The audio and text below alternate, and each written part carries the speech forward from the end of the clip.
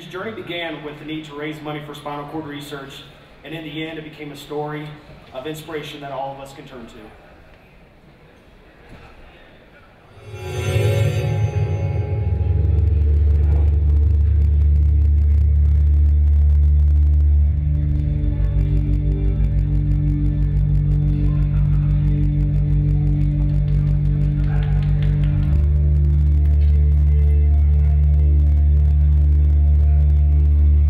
That was the night that Jimmy got paralyzed. I just didn't get my hands out in front of me, and my head hit the wood and just yanked it back too far. And just fell on his head and bent his head back like that. Ripped all the ligaments off the, off my spine and pinched my cord, and everything went cold. And just sitting there with my face down in the dirt, going, "You gotta be kidding me! I'm seriously gonna go out like this." I mean, I knew the second I hit the ground, I knew what was going on. It was a little crash that changed his whole world. Me and Jeremy kind of made this, made this pact, if you will, that, if he won the championship, I'm the one that had to present him with the trophy.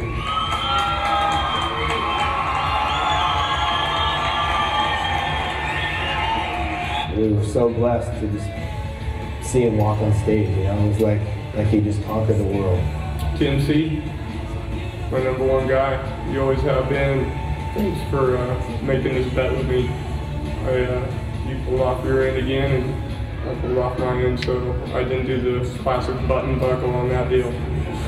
He worked hard to be able to achieve that, and so it was a defining moment of the end to a great Supercross season.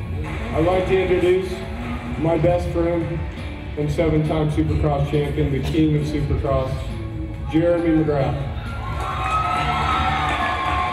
A good guy won in this instance. I pray that people hear about this and text and give so that they can receive some of the great care that Jimmy received.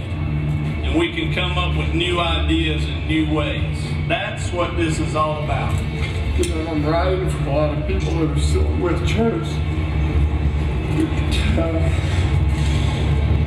That never got the chance to do this. And I hate that.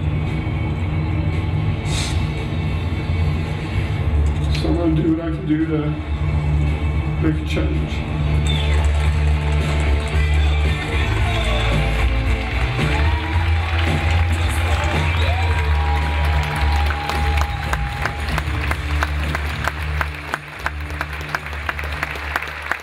Wow. Very emotional video there. And you guys all know 11 years ago tonight, Jimmy and I had a bet that if I won the title, he would present the trophy with me, to me. And it happened. Jimmy worked so hard. I'm so proud of him. Corey's here, helped him through the whole thing. Corey was with him this year on the ride, which by the way is amazing. I mean, whoever says they're going to ride their bike across the United States, to me, seems a bit crazy.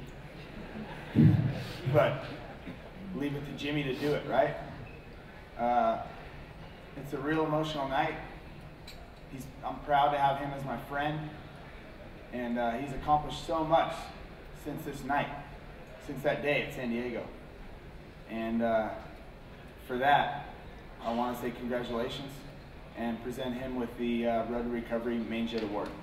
Congratulations.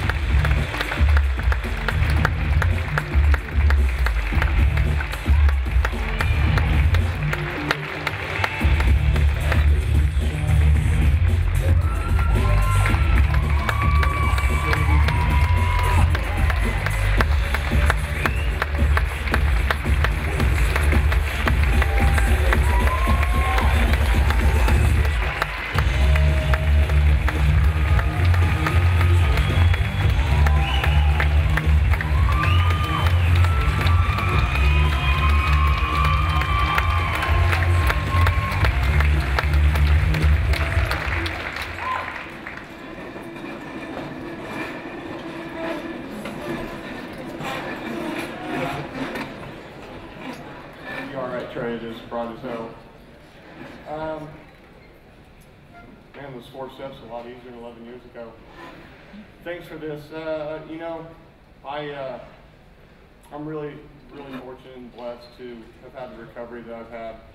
You know, most people don't get the opportunity to, you know, to get out of chairs once they're put in them. So, you know, I'm one of the few of, you know, nearly 6 million guys that are in them right now.